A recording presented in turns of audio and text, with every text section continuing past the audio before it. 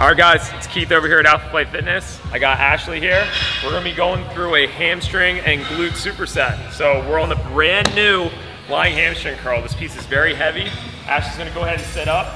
Most important part of a hamstring curl is to not use momentum and make sure you're stretching your hammies all the way out. So right here, she's gonna go ahead and squeeze up, get a full contraction at the top, and she's gonna stretch all the way out. She's gonna go ahead and give me 3 reps here. It's gonna be real important that you're getting that full contraction and you're keeping your toes straight. Okay, so once she gets those 3, she's gonna pop off here. She's gonna give me a goblet, alternating curtsy lunge. So the way that that guy looks, she's gonna hold it like she's holding a chalice. Okay, she's gonna grab that weight.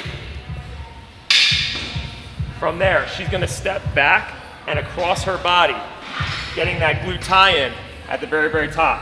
So she's just gonna alternate back and forth. She's gonna give me 3 reps on each side, coming all the way down, keeping those knees tight together, right there. So next time you guys are here, make sure you try that little combo.